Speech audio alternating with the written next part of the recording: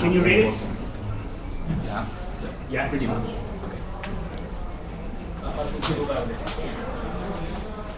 Yes.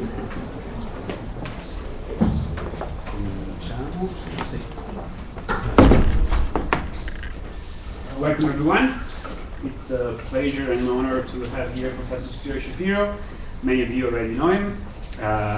For those who don't, Stewart is one of the leading philosophers in philosophy of mathematics and philosophy of logic. He is famous for a number of books he's published, among which are the three I have here. One on the second order logic called Foundations of Foundationalism from 1991. Philosophy of Mathematics, Structure and Ontology, where he presents his structure and his position, which he will discuss today, and his introduction to the philosophy of mathematics.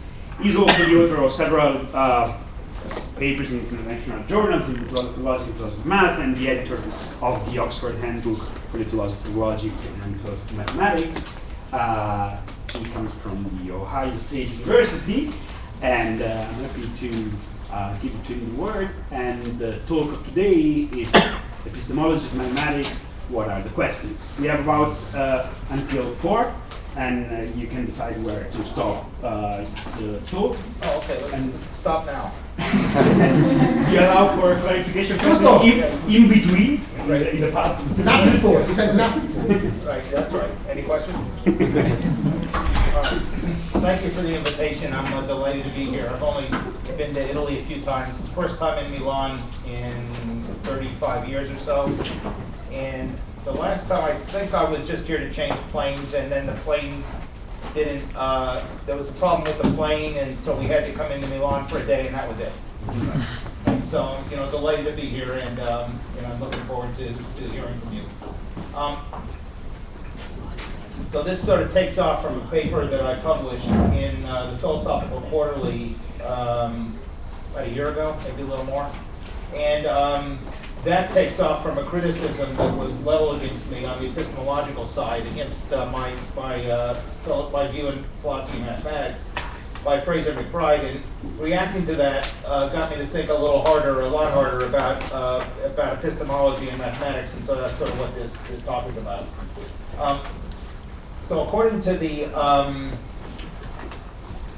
philosophy of mathematics that's in question, you can sort of hold up one of those books, that one, right? This one. The one developed in there.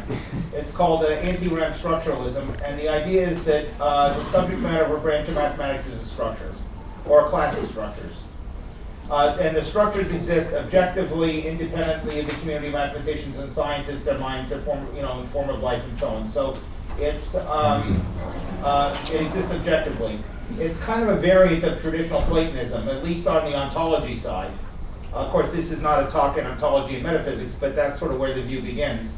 And then the questions that are raised are, well, if that view is right, then what's the epistemology?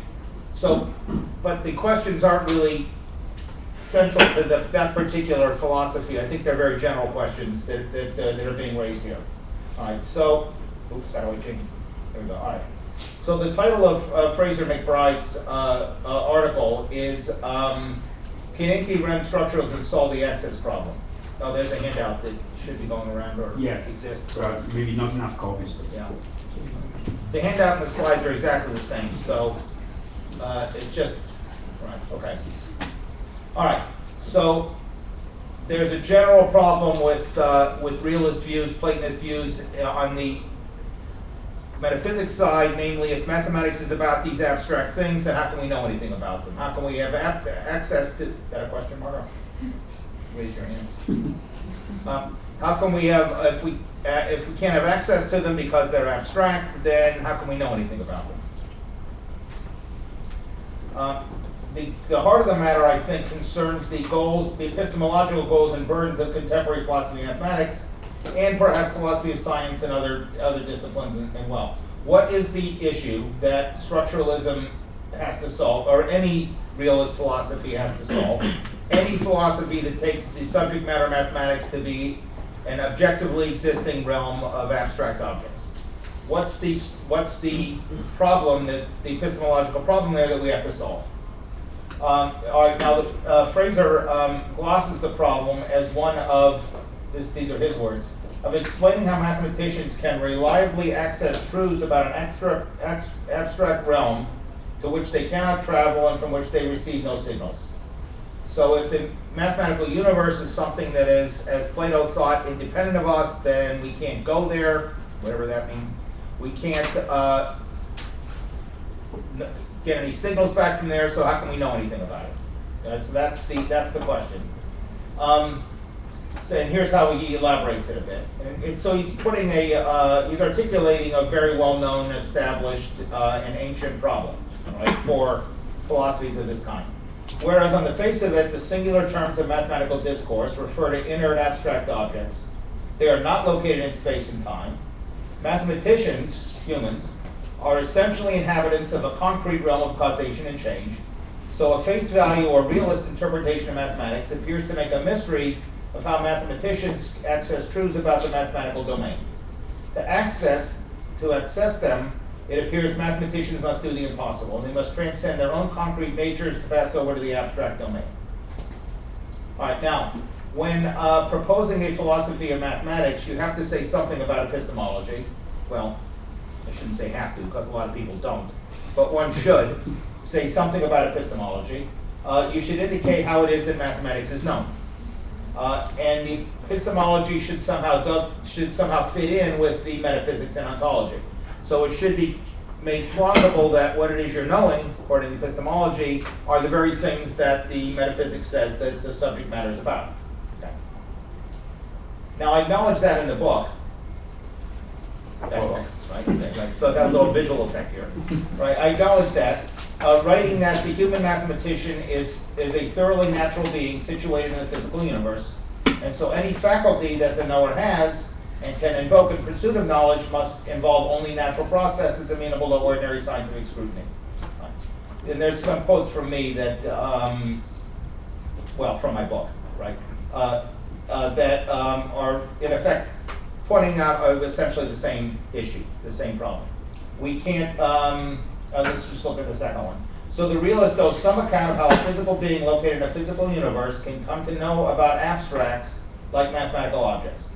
The burden is on the realist to show how realism and ontology is compatible with naturalized epistemology, with epistemology as understood as an ordinary scientific endeavor. So what would be out would be Plato's own epistemology, right? Well, again, I'm not an expert in Plato, but as it's usually, as I learned it, right? Plato assumed that human beings have some sort of mental grasp of the abstract realm, right?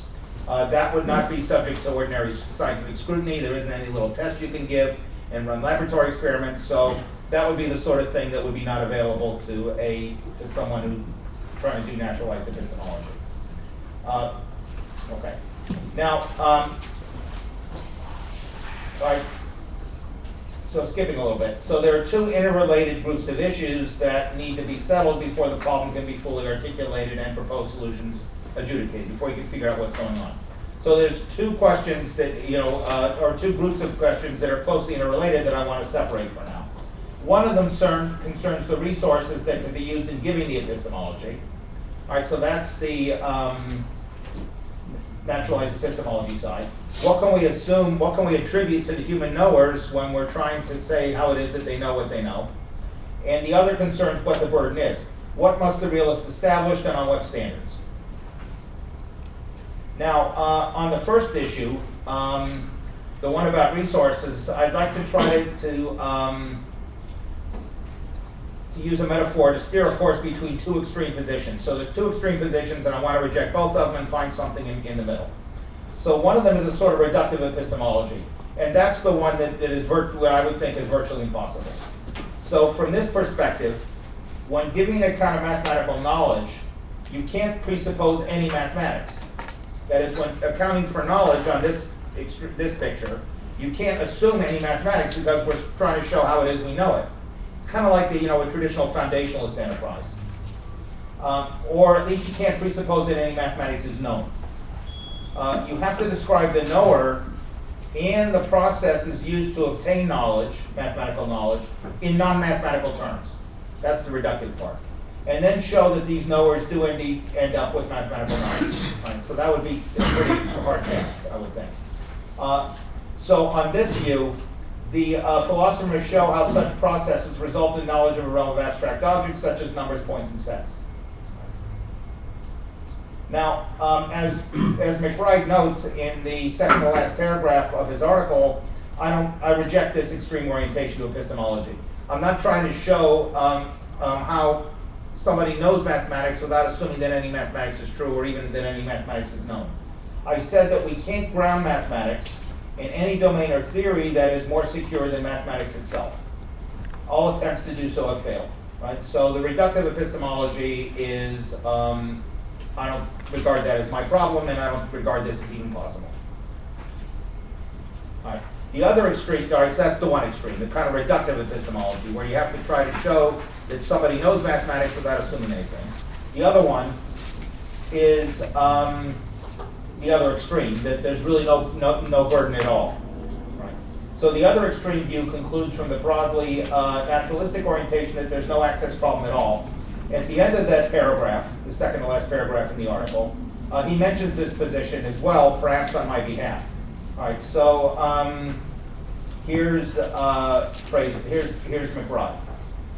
Keep calling him Fraser. That's his first name. We're good friends, so. Despite the nasty things we say about each other in print, right?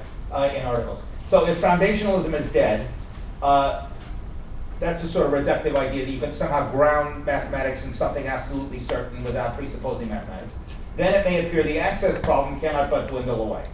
For the demand which Shapiro himself issues to the mathematical epistemologist to provide an account of how a physical being located in a physical universe can come to know about abstracts may appear to be nothing but a demand whose strictures can't be met, namely that of providing a source of extra mathematical certainty to underpin mathematical practice. So we have to show that from our better philosophical point of view, mathematics really is certain and really is getting it, mathematicians really are getting it right. So the second extreme, which I'm going to avoid as well, so we already had the one extreme, the reductive one. The second extreme says there's no problem to be solved. Okay. That philosophers, naturalistically minded philosophers, need only maintain a commitment to the epistemic standards that mathematicians themselves have adopted. So the only job for the epistemologist on this extreme view, extreme picture, is well, it's not so extreme. I mean, a lot of people have it who don't look so extreme.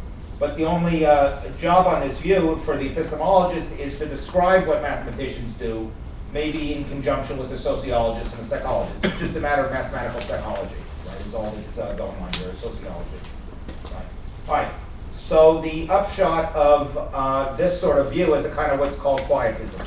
There's really nothing to be done, or nothing that needs to be done. The philosopher takes it that we obviously do have mathematical knowledge and leaves it at that. And there's nothing else to be done except to note what the standards are, right, internally.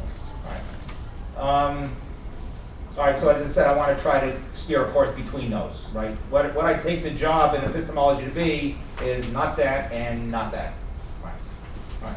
All right, so that's what it isn't. All right, so according to my book, mathematics is about a realm of anti-rem structures, right, which I already mentioned at the beginning. So if I'm right, and I am, anybody who has arithmetical knowledge has knowledge about that structure, right? So if arithmetic is a structure, if the natural numbers are a structure, arithmetic is about it, then anybody who has arithmetic knowledge has knowledge about that structure.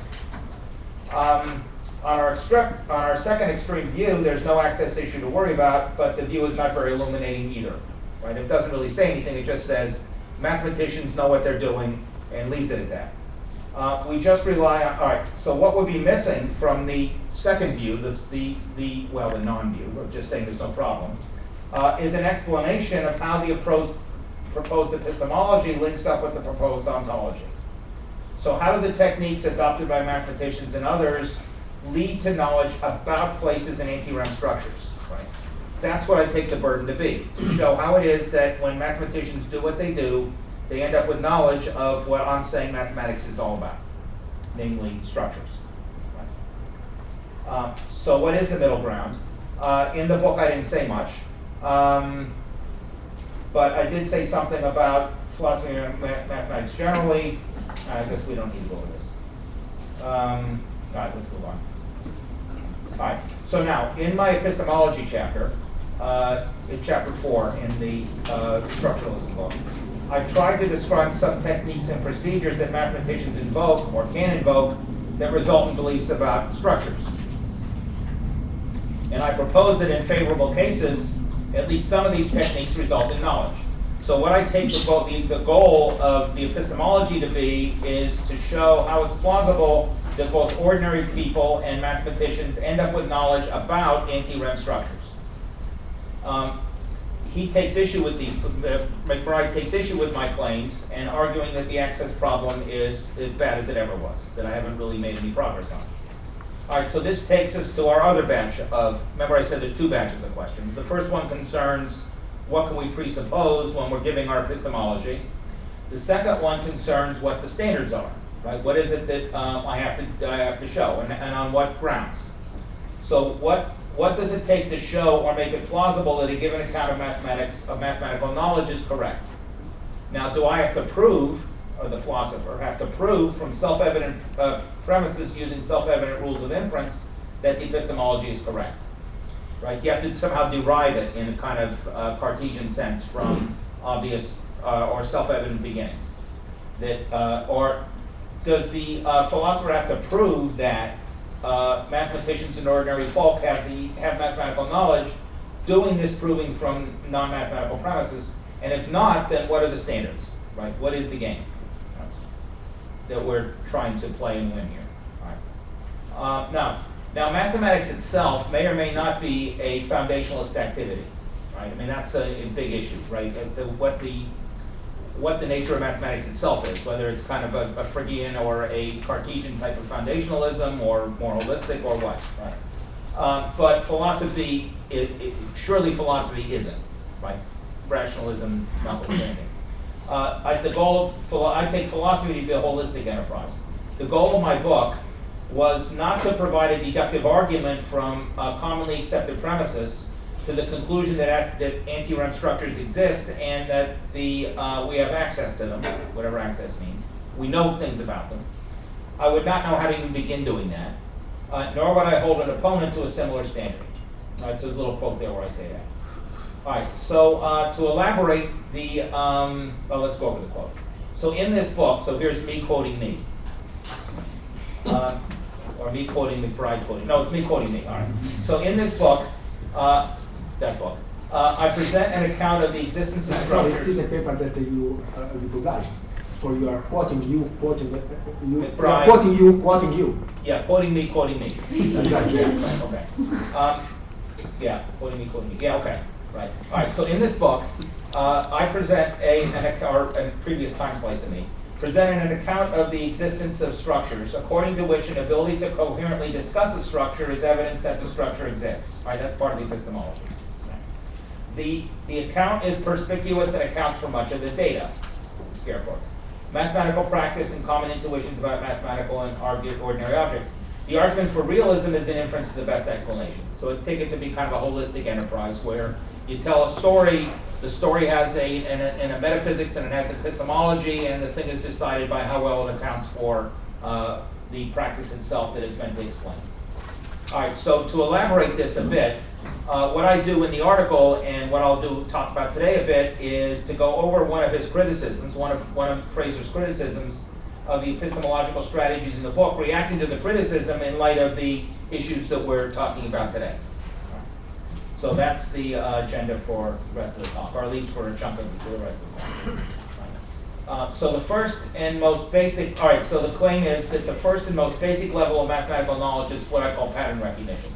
Now this doesn't go very far into mathematics, but it's enough to get the issues on the table and So it's enough to get the present, what we want to talk about today, the epistemological matters in focus, even though it's very weak as far as how much mathematics you can get out of this.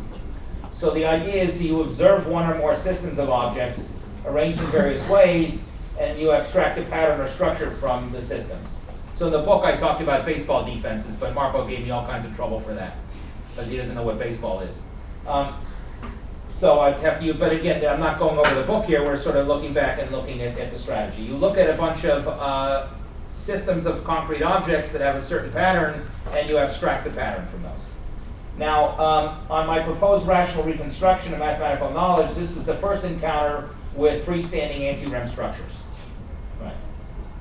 Now, but this is the bit the caveat I put at the beginning. At the very best, pattern recognition accounts for knowledge of small finite structures. I mean, maybe it doesn't account for that either, but it doesn't account for more than that. Everyone agrees to, right? Or, well, not everyone. I'm agreeing, or I'm conceding that. Small finite structures at best, such as the cardinal force structure or the ordinal force structure, those are which are like simple graphs.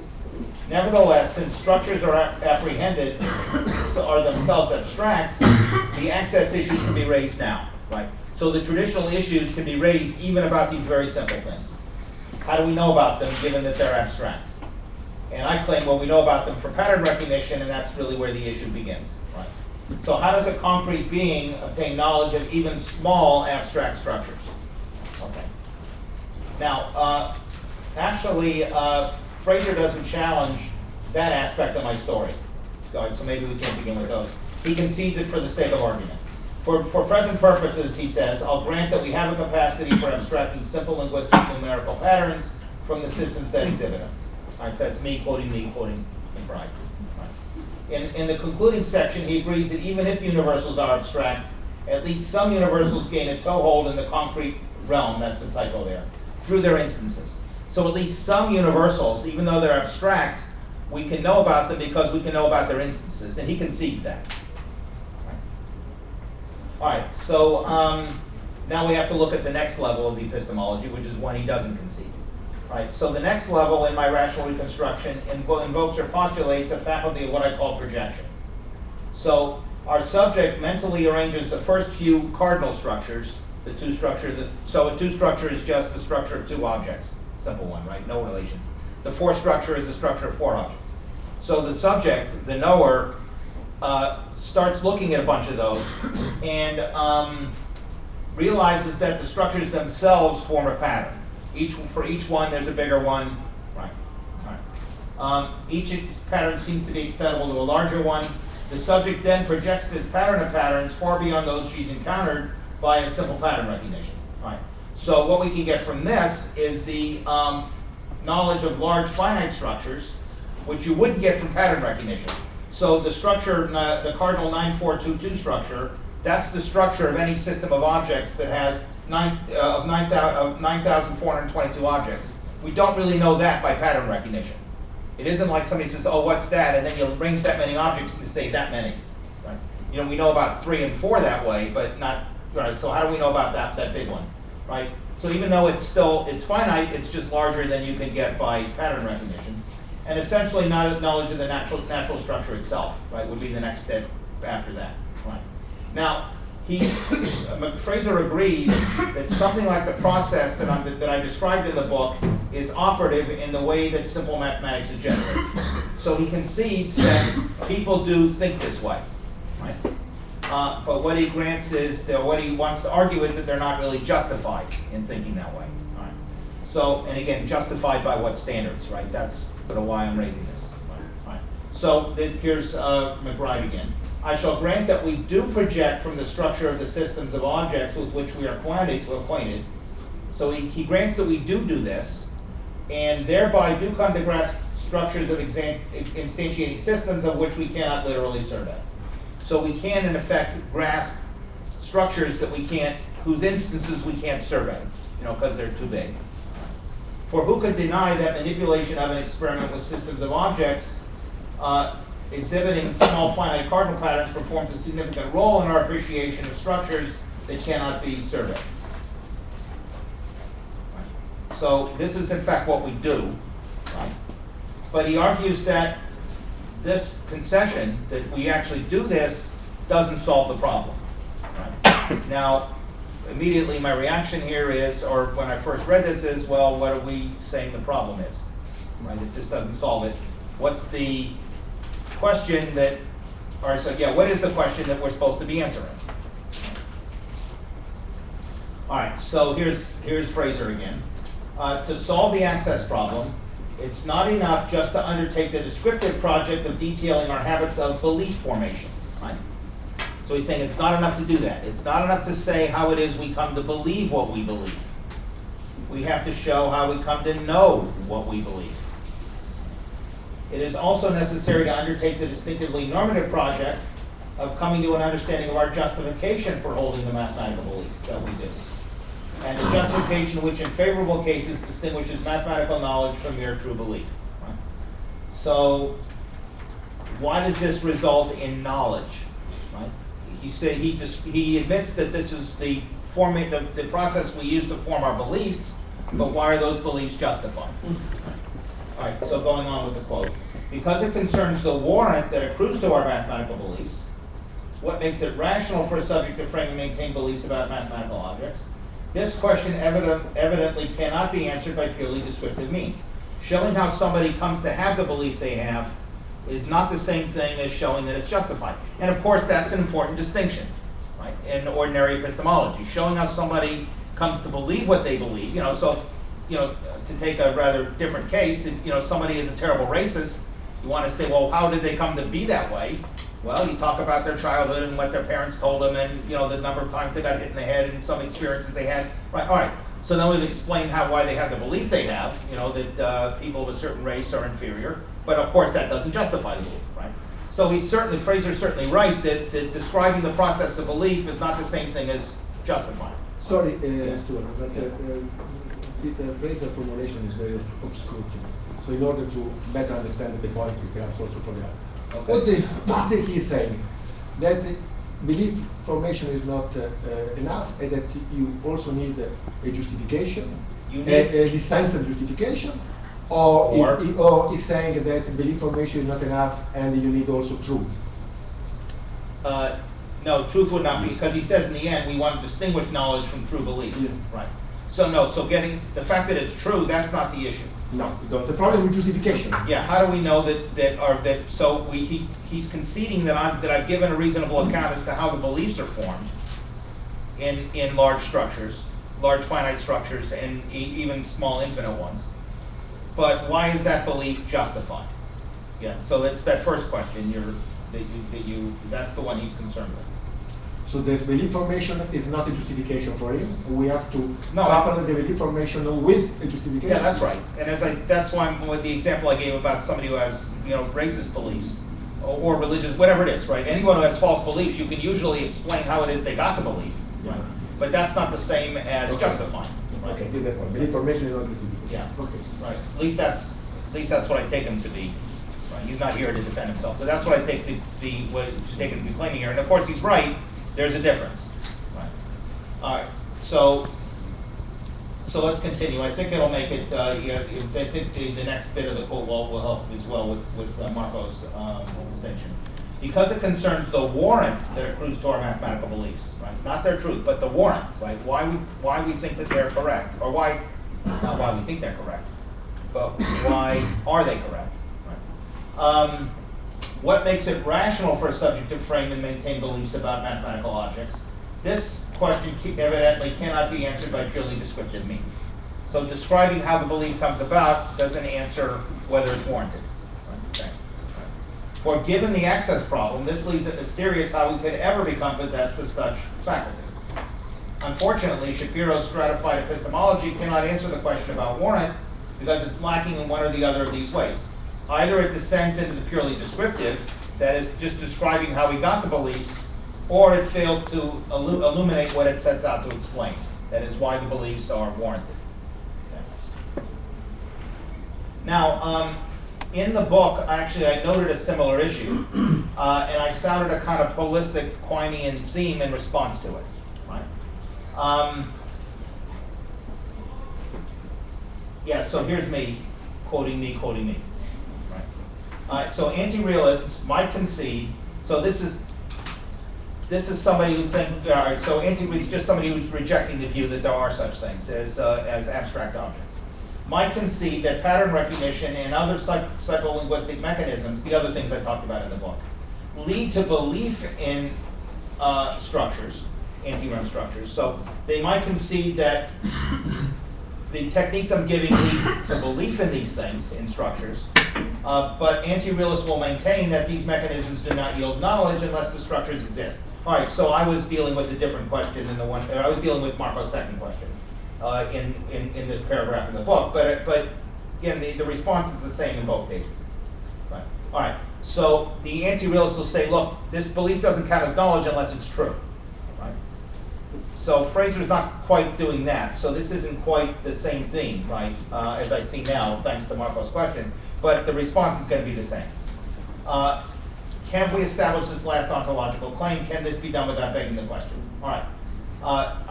The same thing you could ask about the question of warrant. Okay.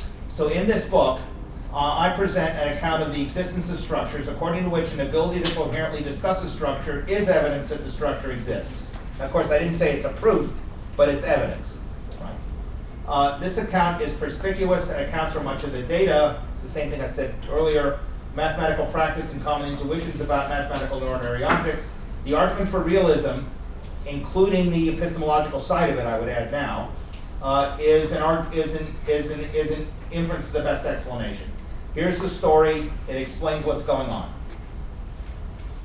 The nature of structures guarantees that certain experiences count as evidence for their existence. So that deals with the question of warrant. It counts as evidence for their existence. All right, so my differences with Fraser come down to a disagreement over what the rules of the game are. Right? When we're doing epistemology, what are we trying to accomplish? Which is the second of the methodological issues that I raised earlier. Right? What is it that needs to be explained, and what counts as a suggestional explanation? Right? So, if what it needs to be explained is belief, Fraser says that's easy, but that's not what we're interested in. What needs to be explained is truth. All right, that's the question. All right, what needs to be explained is how we know. Right. Now, I'm content to have my account as a whole judged alongside other philosophies of mathematics on the overall score of what does best for accounting for mathematics, its role in our intellectual and personal lives, and using whatever resources are available for evaluating this. So I take it to be a holistic enterprise, an inference to the best explanation. All right. So let's look at the, how am I doing on time? Okay, so I should stop at like 3:15. Yes, okay. Right. Yeah, okay. 3:20. Yeah, so I kind of noted that as I was, when I was sort of preparing this, I said that I prepared way too much, right, as I almost always do. So I was trying to think of where to stop. So rather than use up whatever valuable time I have, I'm here chatting about what it is I'm going to. Right. Right. So let's look at the more specific charge that he brings against my account of projection. Right. So let's take a look at his specific, as he elaborates the complaint. Right. So begin with the subject, who I call S, who apprehends by pattern recognition the first four finite cardinal structures. And again, remember, he's conceding that this part is going okay. He's actually apprehending these abstract structures. The one pattern, the two pattern, the three pattern, and the four pattern. Again, so the three pattern is just it's the simple pattern because there's no relations. It's the pattern that any three objects exemplifies. Right? All right, so now the subject begins to notice that these patterns themselves exhibit a pattern. Right? We can order them. Right? Let's see, so onward.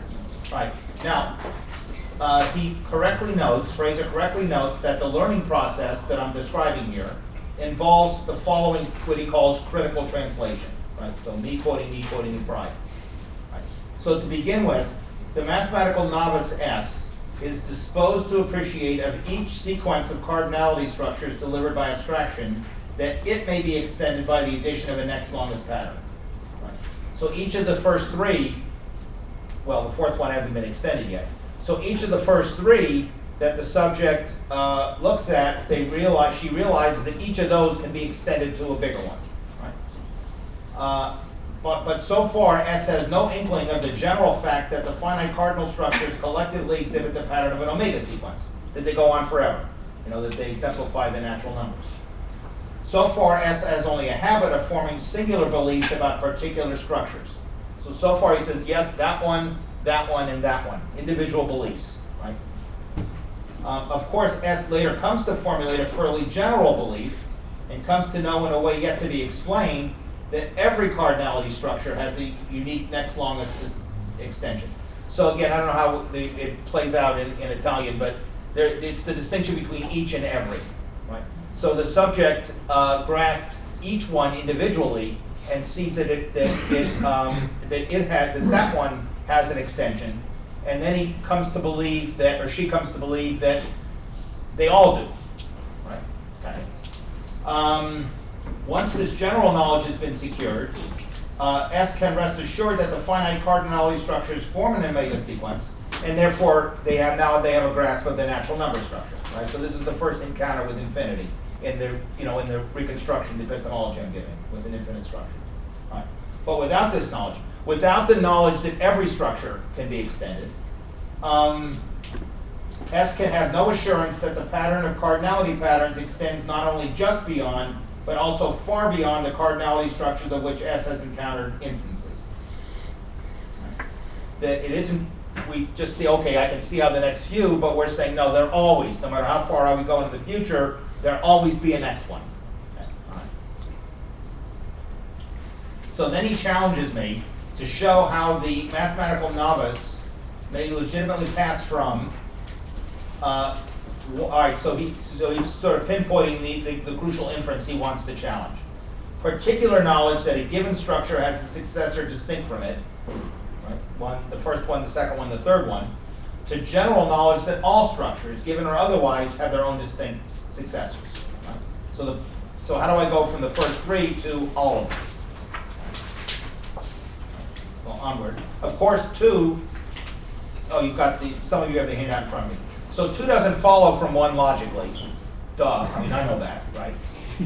Right. It's an expression I've learned from my kids. Right. So 2 doesn't follow from 1 logically, right? I know that, but thanks for reminding me, Fraser. Right? And I never claim that it does, right? So according to McBride, if the subject is going to get from 1 to 2, she needs other premises, right? And here's, I think, where the methodological issues really come to the fore, because he's assuming that the argument is going to be deductive, that somehow the subject has to know, right, or be able to prove that every finite structure has an extension. Right? So what is required to effect a derivational transition? So he's even talking in sort of deductive terms. Between these epistemic states, different epistemic states, from 1 to 2, right? 1 individual ones to the general one, right? Each to every. Is knowledge of the principles which are employed by mathematicians to infer the general view from the particular. Perhaps the axioms of Peano arithmetic, or Melo-Frankel, or some other mathematical theory. All right, so of course that would work if we could bring arithmetic in. But you surely can't do that, right? Assume that the subject knows arithmetic, because that's what we're trying to explain, right? How the subject knows arithmetic. So that's going to be his point. So in the absence of any grasp of these principles, there can be no assurance that the features displayed by a given finite structure are representative of the features characteristic of the infinite structure, of which there is an initial fragment. Right. All right. But however in detail this transition is effected, right, how they go from 1 to 2, 2 cannot be got out of 1 without an appeal being made to truths which are of no less general character than 2. Right? Right. So you're not going to get 2 from 1 unless there's something quite general that you're invoking here, right? But of course, that's the nature of deduction anyway. I mean, that's just how deduction works. You don't get out any more than you put in, right? That's the point of deduction, right? Is you don't, you can't deduce more than your premise. I mean, sometimes we're surprised when we derive conclusions, but in some sense, they follow. Right? And what it means by it follows is that they're already there, right? Right. Right. For any body of truths fit for the purpose of navigating the novice from 1 to 2, if it's going to be a deductive way, right, must already embody the equivalent of an axiom of infinity. And of course, if it's deductive, yes. I mean, 2 is an axiom of infinity, and 1 isn't, right? That's why it doesn't follow, right? It follows that these truths cannot be extracted any more than 2 from the finite raw materials that mathematical novices have at their disposal. Right? And again, if it's a deductive enterprise, of course he's right, but then maybe it's not a deductive enterprise. Right. So the one key item here is the word derivational in the opening sentence. Is that supposed to indicate a deduction? And I suppose it is. Or I mean, I'm assuming it is, right? Now, he concedes for the sake of argument that most people, or at least some people, do in fact move from 1 to 2. So he's conceding that most people and most mathematicians, as they get their normal training, make a move something like from 1 to 2, right? From the finite number of instances to the general. But, quote, this still does not explain why it is rational to formulate and maintain the general mathematical principles on which the subject subsequently relies. Yes, again, so it's back to the, yeah, we can describe the belief process, but is it justified? So surely this is what people do. Right? Somehow we ended up believing, in infinity, those of us who do, right, mathematicians and so on. And we got to that belief somehow, right? We didn't derive it from the individual instances, right? And anything that we did derive it from, if we derived it, is going to be just as hard to explain. Right. So he concludes this part of the critique with the Humean observation that, again, so it's kind of nice, Hume is one of my heroes in philosophy in generally, not philosophy mathematics, but philosophy generally. And so whenever anyone quotes Hume, I start usually cheering. Yeah, right. And there are problems here, right? And just like Hume says, there's problems of justifying induction. Yeah, there are, right? All right. So novices are inevitably beset by, this is me quoting Fraser. Novices are inevitably beset by poverty of stimulus, which prevents them from ever extracting or extrapolating the infinite from what is given in experience. Right. All right. So in effect, we don't really get enough stimulus, right? Enough data input to get the infinite out. Right. Our data, the inputs, what we actually get with our eyes and ears, are finite. Plato's point 2. Right. We're not going to get the infinite out of that. Right. This suggests the Kantian thought that the principles which enable us to project from the finite to the infinite are already innate within us. Right. It's just the way we do. It's just what we do, right? It's just innate somehow that we do this. Right? But even if it's granted that some more mathematical beliefs are innate, this does nothing. This does nothing to account for whatever warrant accrues to those beliefs, right? So, invoking the Kantian idea, well, look, this is just what we're sort of hardwired. Well, Kant wouldn't put it this way, but we're sort of built so that we'll make the transition from the finite to the infinite. That doesn't justify it. Or how we can have confidence that they're true. And it's sort of a Humean point, right?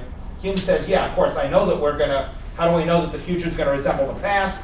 Well, it always has. Well, that explains maybe why we have a habit of believing that it does. Again, if you know the Humean line, right? But that doesn't justify it, right? So he's raising a similar point here. Right? All right. So if I have the same problem that Hume has, no one solved that one, so. Right. Yeah. Can you say something, Marco? No, now there is truth in the appeal. Yeah. There's what? Truth is appearing there. Oh, well, how not only warranted justification, now it's truth. Yeah, so how do we know? Yeah, so truth isn't really far from the picture, but it could even be true, right? But, right, that's why these are separate questions. Yeah, of course, if the conclusion is not true, right, which is what the anti-realist is going to claim, then of course you don't know it. But even if it is true, we still wonder how it is we know it. All right, so he's correct, as I said earlier, that there's an important difference between noting the source of a given faculty or belief, whether it's innate or learned, say, and justifying the reliability of the faculty or the truth of the belief. Okay? Really, both are on the table. Right? Both of the two questions that Marco raised are relevant here. The truth of the belief, and even if we concede that it's true, the reliability of the judgment, right? Of the faculty that produced the judgment. If a faculty or belief is innate, we'd like some explanation for that, but the explanation in question need not sanction the belief itself, the truth of it, or the correctness of it. Right, okay. Maybe you can't get through most of this. So what McBride calls what is he called? Forgot. Oh, general knowledge of all, that is the universally quantified thing, general knowledge of all students. Now where was I before?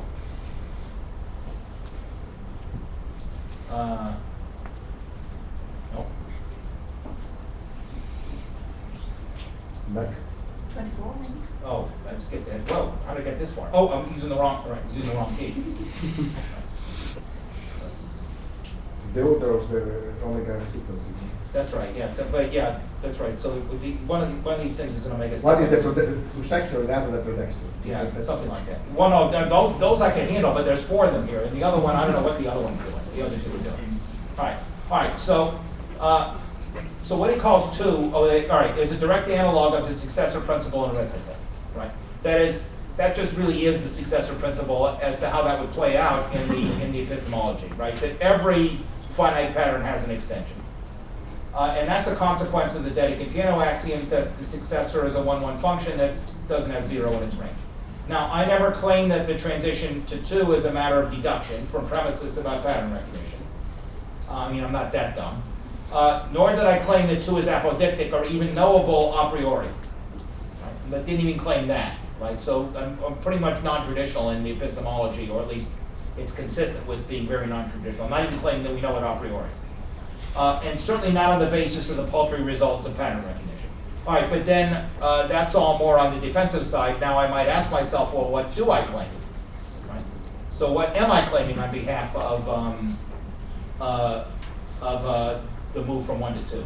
Right? What does justify it? Because I've already conceded that explaining the belief doesn't justify it. All right. So I was sort of suggesting I've got kind of a holistic epistemology here where it's not foundationalist, where it's sort of the whole system of beliefs that's going to be judged together. But from that perspective, as from any other, there's a difference between a premise, a tentative postulate, a working hypothesis, an established belief, and a known proposition. These are all different things, even from my perspective. For the holist, however, the borders between these notions are fuzzy. They're not sharp borders. And the items in question are in flux. A proposition can start life as a working hypothesis, or even just as a guess, and it can later become an established belief or a known fact if it proves fruitful, serving an essential role in a successful system. Right? So what can start life as a guess or even a working hypothesis, once it's sort of built into the system and it looks like we're actually starting to explain things with it, then it can make the transition to something warranted and then eventually even known. So in the rational reconstruction of the epistemology of anti-random structuralism, I'd say something similar about 2. Now I'm not going to remind myself what 2 is here because then I'll get lost again. The general, because I remember it, that every pattern has a bigger one. Every finite pattern has a bigger one.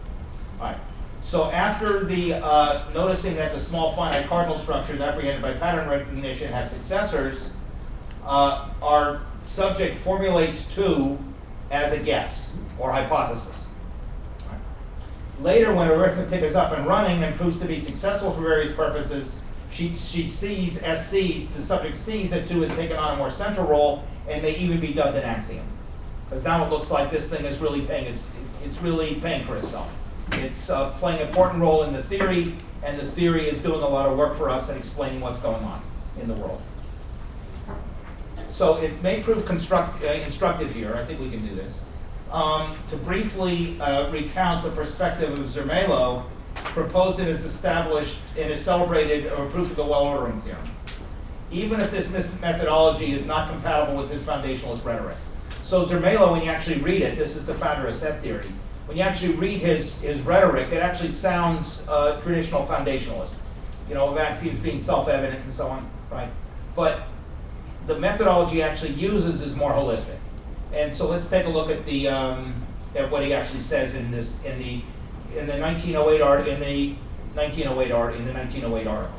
So early in the article, he says that the axiom of choice is self-evident. And that's really what this concerns, is the axiom of choice in set theory.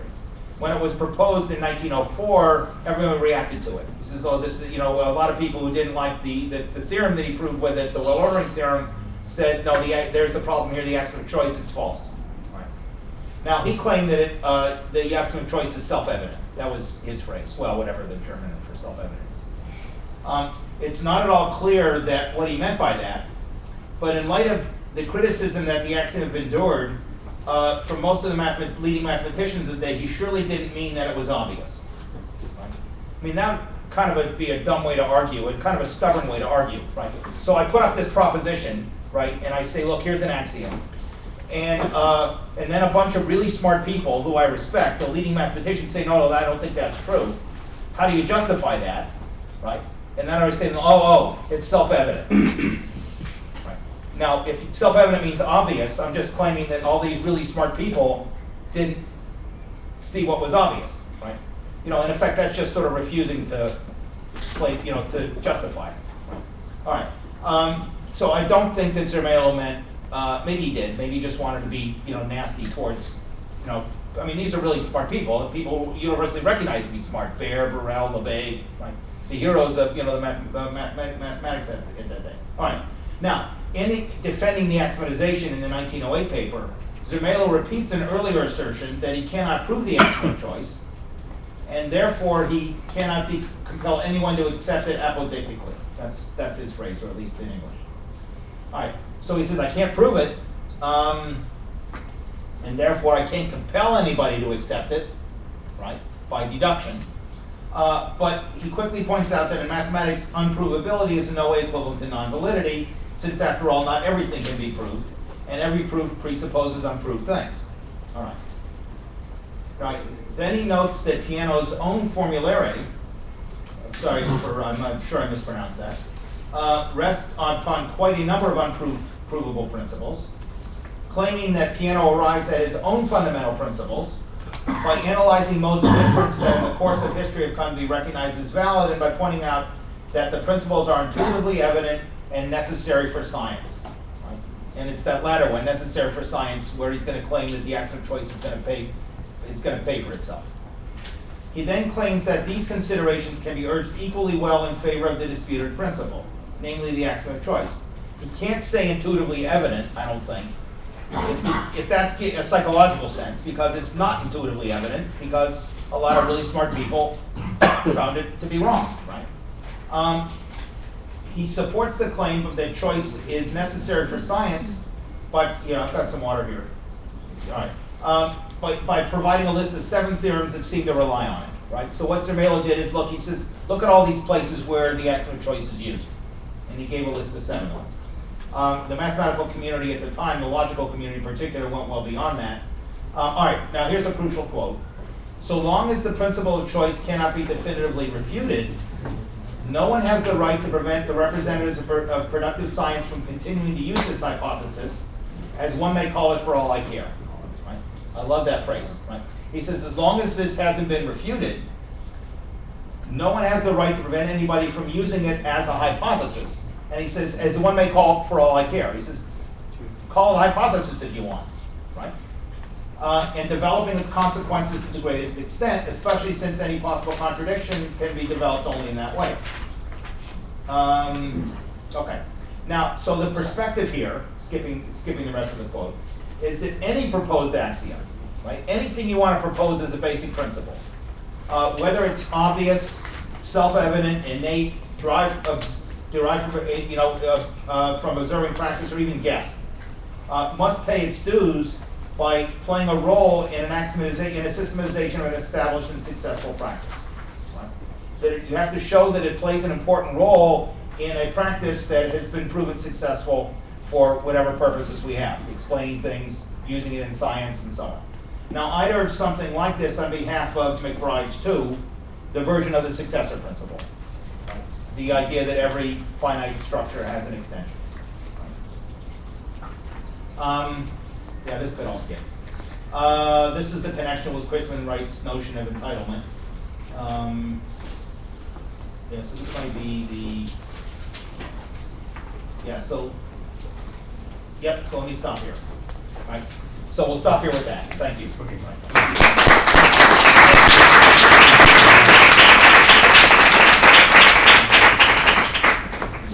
Let me check. Thank you, Stuart. Are there questions? Jessica? Just to warm up, a very simple question. I didn't really get when you talk about what you really mean when you talk about the ability to coherently discuss a structure is evidence for its existence. So usually discussion about a structure should come in some form of in language and theory, and Yeah, that's the way we describe anything. exactly. Yeah. So, but there are theories which we may not know that they are coherent. Of course not. For Yeah. instance, I was thinking about Quine's new foundations and those sort of things. But we haven't proven that they are inconsistent. Right, But we haven't yet proved that they are consistent. correct. So, are they supposed to play any role in here? Are they? How can we account for the fact whether?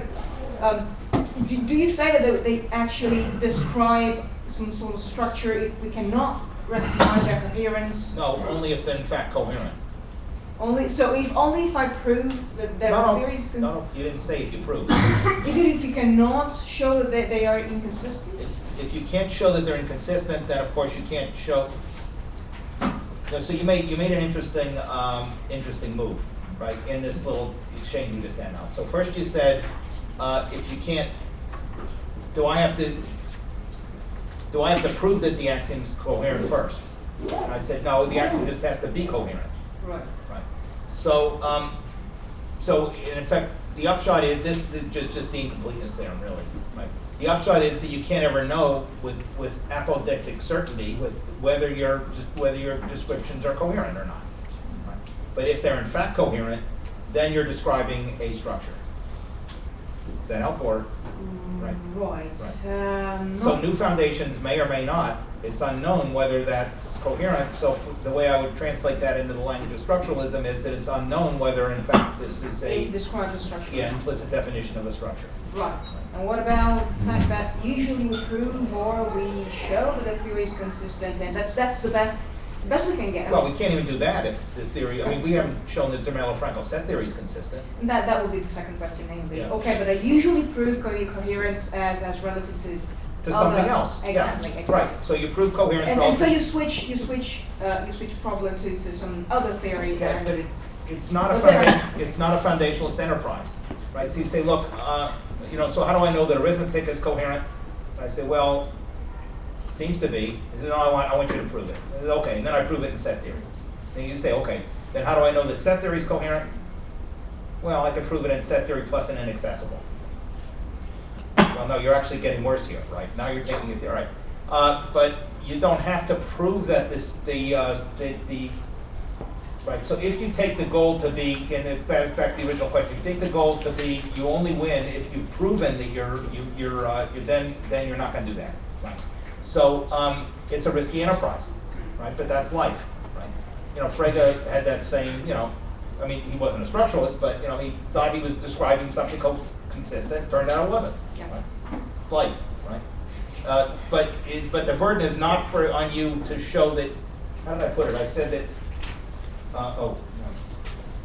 It'll be hard to find this. It was near the beginning where I said an ability to. Remember which page is it on? If you have the handout in front of you. Yeah, it should be. Oh God. I also highlighted it actually. Then it should be. Yeah, I didn't highlight it on the slide.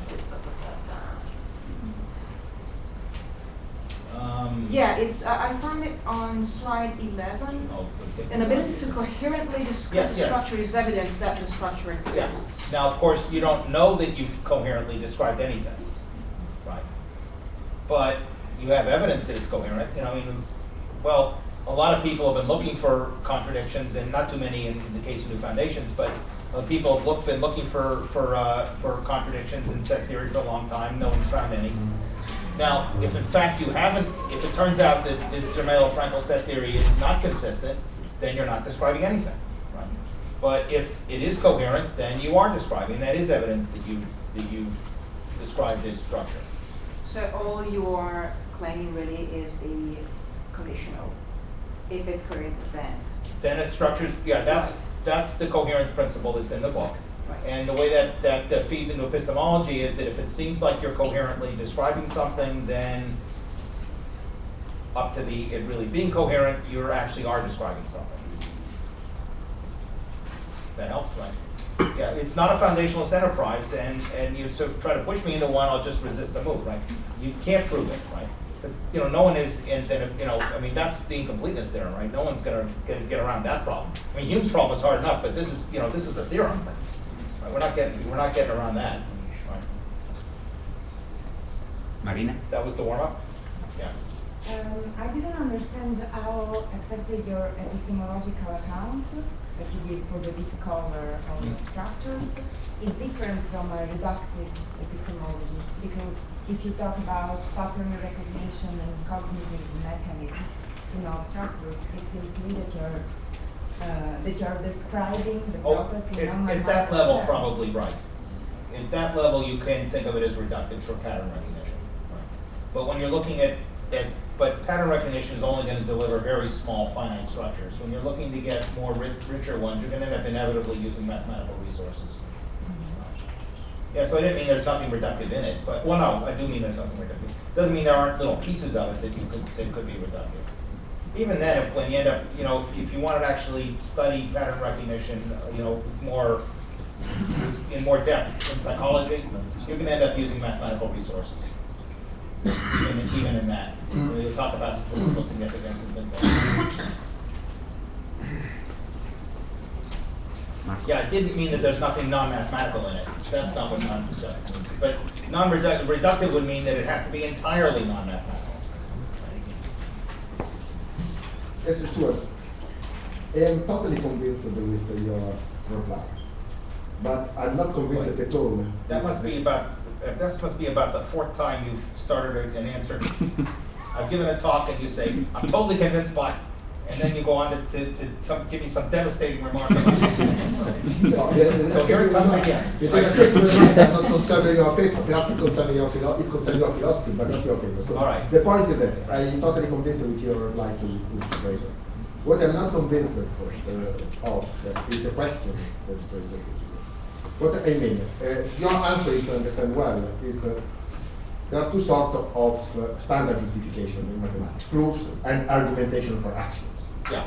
And you know how to make proofs, and we know more or less, it's not so codified, but more or less we know how to argue for actions. So what do you want more? Is the question. If you understand well, is this your answer to That's good. That would make the paper a lot shorter. Okay. Right. But yeah, that sort of sums it up. Okay. So that's true. What we cannot ask for more. The problem is that it does not seem to me an answer to the problem of the access. It is at most the solution of the problem. You can say the problem of access is not my problem. But if you say that, you are no more a Platonist in some sense. It seems to me that the more problem of access appear when you want to present your philosophy as a Platonist philosophy. And in this case, you need to answer a question that Crispin and Bob Bob A. and Crispin Wright put to you in a paper, I don't remember when, they say, how can you justify the fact that coherently describing a structure, you make more that convey a stack of concepts, and really you give an archetypical object.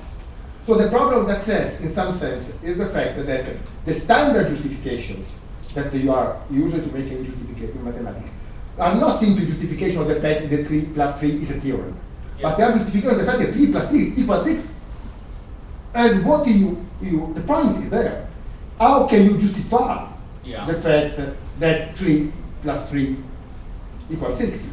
Or better, how can you justify that the standard justification that you have in mathematics are not justification simply of the fact that 3 plus 3 equals 6 is a theorem, but are justification of the fact that 3 plus 3 equals 6 is true. Is true if you want to use true.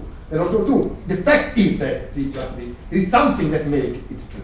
So this is the problem of the access, if you understand. It's not simply the fact that we have to give a good justification, because the answer, if the problem is you have to give justification, of course. All right, so then the answer is perfectly correct. So perhaps you can say, no, I don't want to go this way, because I'm not Platonist at all, so it did not make sense to ask for that. Mathematics is simply Platonist concept. Okay, so perfect, no problem, no problem with access. Right. But if you don't accept that, so you have to buy, you want to buy all the advantages of Platonist position, you have to explain me why your sort of your justification of the fact that 3 plus 3 equals 6, and this is your argument does not Maybe I'm apply not, to maybe I'm not question. following what question I'm supposed to answer.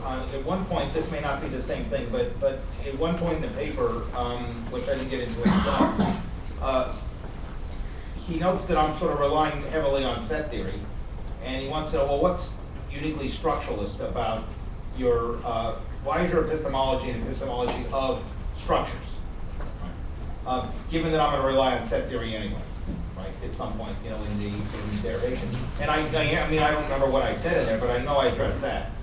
So I have to make it plausible, if not prove, that what it is we're doing when we're giving proofs of like 3 + 3 = 6, we're actually proving something about a structure.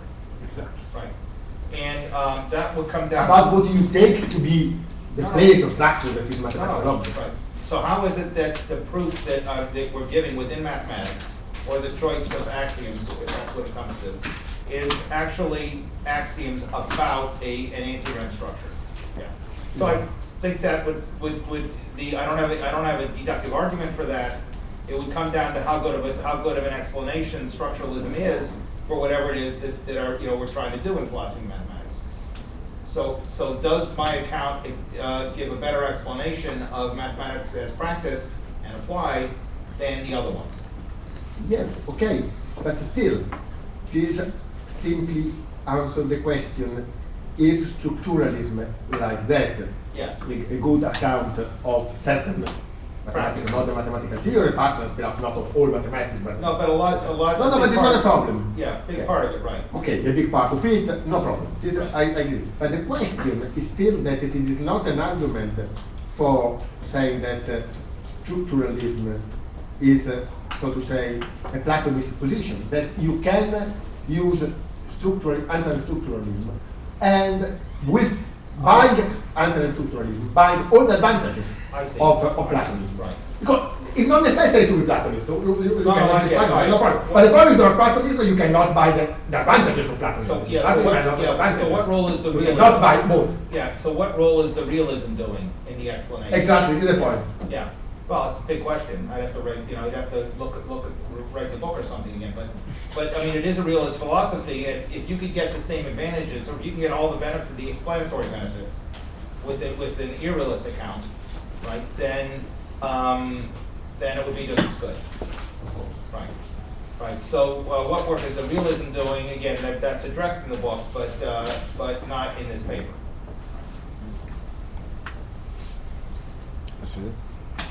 Yeah, I have a question quite similar. So you're saying that the Melo strategy is a kind of justification for McBride's two principles too.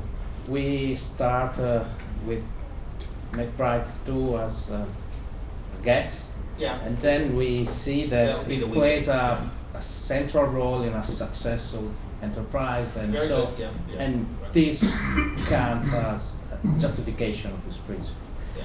And the question is, why should we suppose that we have to take at face value this proposition? You have just said that if you are a realist, if you accept anti-REM structures, you have a sort of best explanation. But in this case, you have to consider perhaps even extra mathematical beliefs in our web of beliefs. And one could say, well, we have many broadly naturalistic beliefs, according to which roughly everything is everything that exists is in space-time, let us suppose. And so this could lead us to look for an alternative way to explain what mathematical proposition seems to. And so another question: Yeah. what are your arguments for saying that to be a realist is the the best explanation. So what we'd have to do is sort of look at all the other philosophies and show that they're not as good. I mean, that's you're not going to do that right. So you. Right, but the, I mean, I take it that one of the advantages, all right, so that'd be a big, when you're trying to weigh these on these holistic grounds, it's kind of hard to say, in 3 minutes why this one's better than this one. I do like the account, the fact that we end up with a face value interpretation of the mathematical theories. So most of the other views require the mathematical statements not to be taken at face value. Right. So so what look like singular terms, on my view, really are singular terms. Right. So the other accounts have to do some other. They have to say, no, it looks that way, but it isn't that way. It's really a quantified thing, or this and this and this. There's modals in there, or whatever it is. The epistemological problems, of the modality, if that's how it's done. I mean, those are just as intractable here. I mean, so it's big literature on this. It's just sort of how the trade-offs go. I don't know if I can give a short answer, but the one that the realism does best on, I think, is that it gives a face value reading of mathematical statements. That what looks like singular terms really are. Right. Now, that's not an overwhelming advantage. If the other theories could do well on other grounds, and you're right, there is that intuition that everything exists in space-time. Right, that has to be given up. Right, on a view like this. Yeah, that's certainly right. Right, and so we'd have to look to see what role that plays. Right, in the overall web of belief. I don't know if I'm addressing your question or not, but. It's hard to give a short answer, right, as to why this view is better.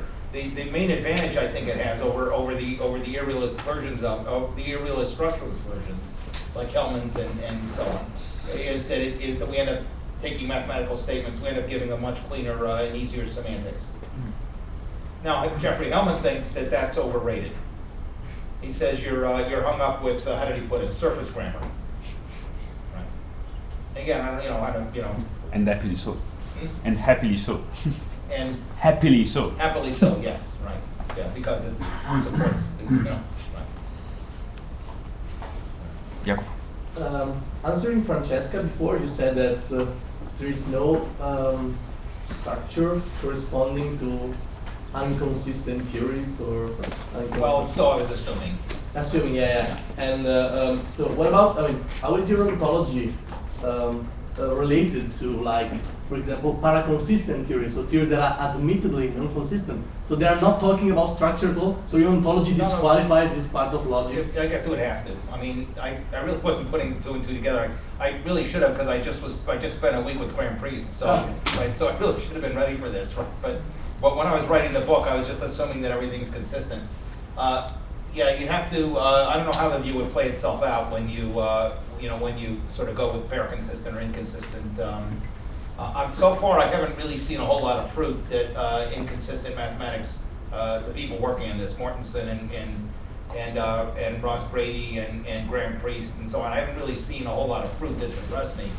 But I wouldn't want to rule it out. Yeah, but what they're talking about when they say, so compare like a statement by a standard logician and a statement by a paraconsistent logician. Everybody's talking about structures. Right. You can describe that in a very and formal. Sometimes Graham Priest likes to talk about impossible structures, and he's says, well, those they don't exist, but they are, right? It's sort of Meinongian. Yeah. So if we wanted to sort of bring that in, we'd have to complicate the story. Okay. Yeah. But Stuart, why do you need to present it as a necessary sufficient condition? Why you are not content simply to present it as a sufficient condition? Oh, if it is a current, it describes structure. If it is not current, who knows? Why not? Oh, I hadn't thought of that. Thank you. It's not the first time he's answered a question. I should bring him around whenever I get one on. So he usually answers some of the questions, but he usually asks some that are pretty hard too. So I need to bring him around, but only bring him up sometimes. No, so I could present it as a sufficient condition. All what is enough for you. No, actually, so what I've been thinking about lately, since this, there are non-classical mathematical theories. And that would be an example of that, and what to make of those. Right? So can I bring the non-classical theories, or especially the paraconsistent ones are going to be the hardest, into the overall framework of structuralism? And that, yeah, that's an interesting problem that I haven't really worked out yet. I think in the book it is presented as a sufficient condition. Yeah, that's I mean, right. it describes the structure if it's coherent and categorical. That's it. Yeah, Yeah. right. So But I didn't say if it's not coherent or it's not categorical, then there's no structure there. That's right. you didn't. No, I didn't say that. Yeah. Right, You did. Yeah. Sometimes I happen to word things in a way that works out later, Yeah. based on some rather questions that I never thought of before. But about that is very particular question that I never really understand. You need that in the book to make a distinction between coherence and consistency. Yes. Of course, anything that is not consistent is not coherent. Well, that's part of what was being raised here. No, I want you to understand. Do you think that something is consistent if only if it is coherent? Or No, I certainly wouldn't say that. because otherwise there is no distinction. Yeah. So you think that coherence is a stronger one or a weaker one? What the logical relation between consistency? I wasn't thinking about and coherence? paraconsistent mathematics or inconsistent mathematics when I thought of that. Yeah. Right, okay. And what I was thinking of is really second order stuff, higher order mathematics. So an example of a structure that, or of a theory, not a structure, a theory that would be incoherent, although consistent, would be, say, start with second order, arithmetic, and then take, the further statement that the theory, that the theory is inconsistent, or, where, in other words, where the theory is categorical, and yet you add to it another axiom that would make it where there's no models for it, but yet it's still consistent. The negation of a Gödel sentence or something like that. That's really what I had in mind. Right. So I'd like to say satisfiable would be better, but You can have something consistent but not coherent. yes. And what I had in mind by there would be something like second order arithmetic plus the negation of the Gödel sentence. But how to bring that when paraconsistent mathematics is sort of brought under the table, assuming that that's legitimate, then things are going to be, I'm not quite sure what to do. If anybody's looking for a research project. Can I jump in with a question? If that's the question. So yeah, that was it. Thank you. And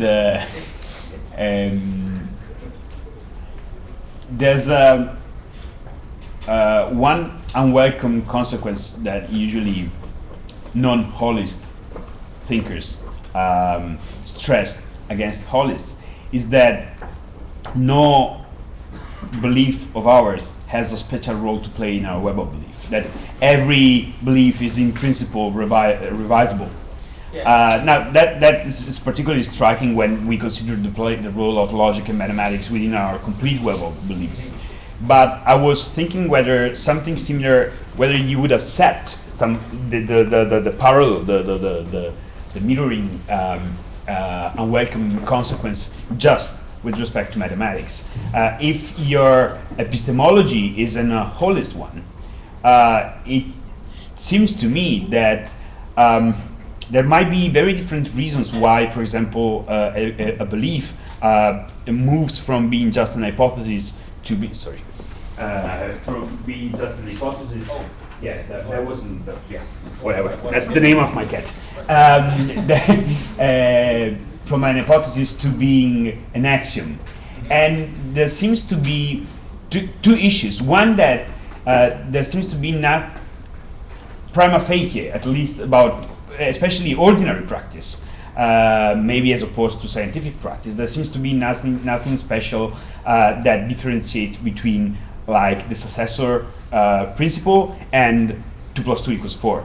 For everyday life, 2 + 2 = 4 has a much more central role than the successor, Sure. actually, in some sense. Right. And another question is, another issue is that So there's nothing. Sorry, I'm kind of wondering what you said. Another issue. I wasn't clear what the first issue was. Oh, the first issue was why, in that holist perspective, sorry, that covers both. why, in your oldest perspective, these particular axioms that define those particular structures, natural numbers, real numbers, whatever, has a special role to play? It doesn't. Oh, right, good. That is, the notion of an axiom, right, is not going to be understood as a self-evident truth. It's just, you need to characterize the structure somehow. What you're talking about, and whatever you choose to characterize it. Right, but the problem with the holist is that take the principle of contradiction. Okay, if we, in the radical original Aquinas view, if experience go wrong, we can keep our strange hypothesis and delete the principle of contradiction. Would you accept of doing the same with the existence of structures or the existence of the natural number structures? Of course. Right. Yeah, nothing is sacred in this.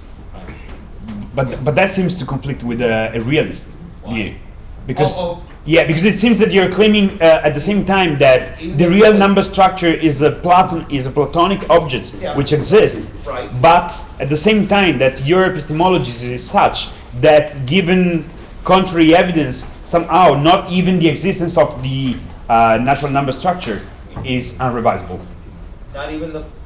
Nothing's unrevisable. Right. Even the realism is revisable. Okay. I'm not sure if the revisability is revisable. Right.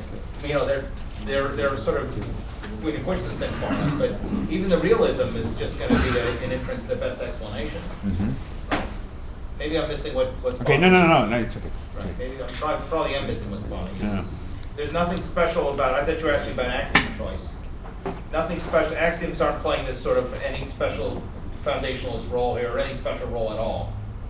You need to axiomatize the structure somehow, and whatever you pick in describing it, or those are the axioms. You could have picked other ones. Right. It seems also to me to claim that those, the structures thus described do exist. Yeah. And if they exist necessarily. Yeah. And have together an epistemology that tells you that they might not exist, or that you can do without them if evidence. If evidence came along, evidence in a broad sense. Yeah, sure. Came along, I would revise the realism. Okay. Right. Anyways, that was the one I stopped you before you wanted to go on to the second one. No. That was covering the That was the second. yeah. Okay. Right. Are there any other questions?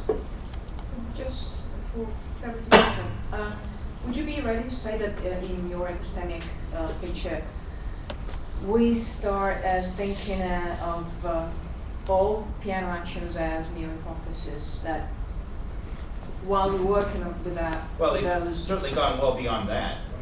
So there's a difference between, I said there, and this view is on any other, there's a difference between a working hypothesis and, yeah, those boundaries are so thin fuzzy, that they can something become. can start life one way and be, and end up being a pretty solid central piece in the picture later. Yeah, so it's, so I wouldn't claim that these are working hypotheses now, right? Sure. Yeah, they're pretty central.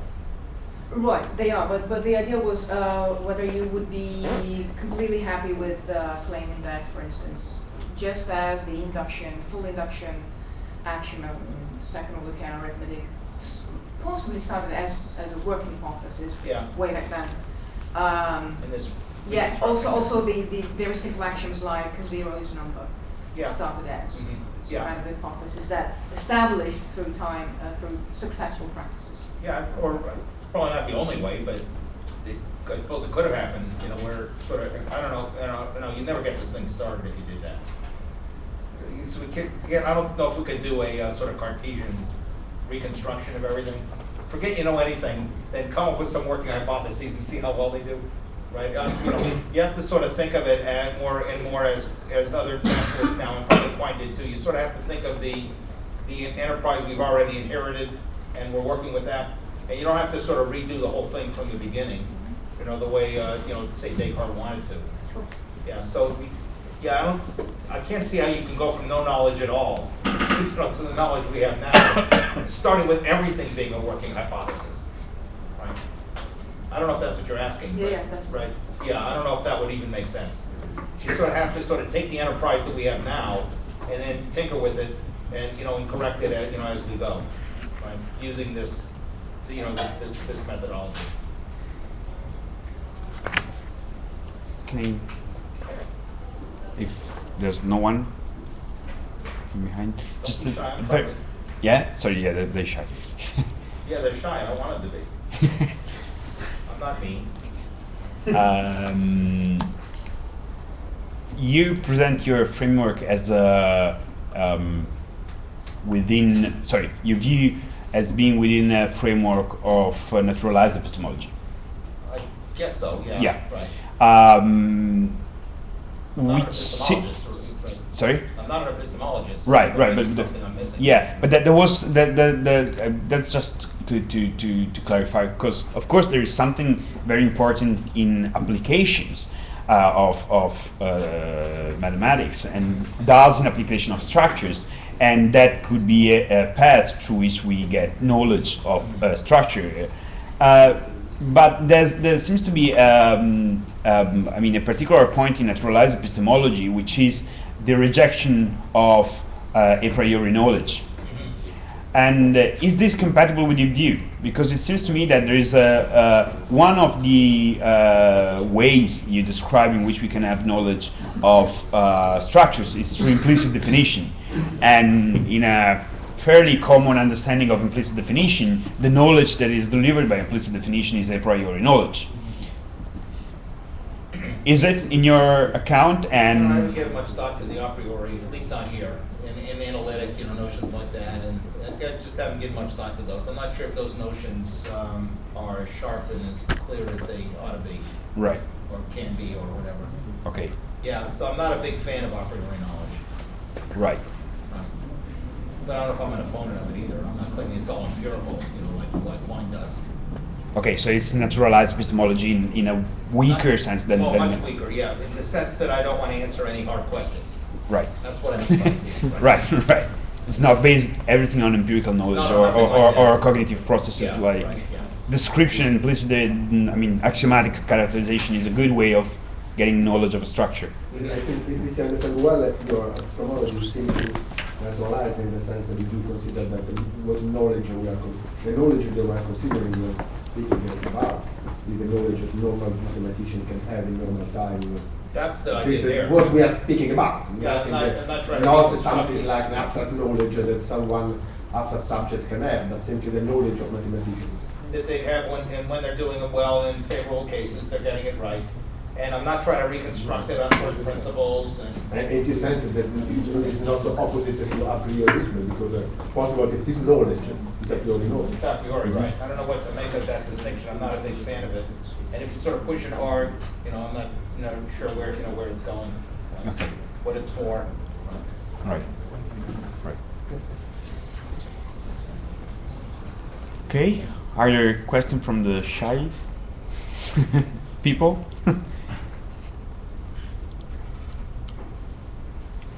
If there are no other questions, okay, let's thank our speaker.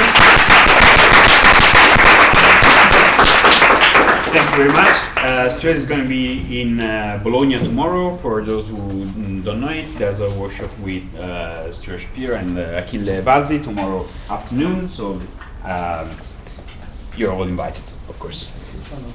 But perhaps it's a good idea to say where. Where? It's in Dipartimento di Disciplina della Comunicazione, via Azzo Gardino 23 in Bologna, very close to the station. So just go to the station and follow the crowd. Yeah, follow the crowd.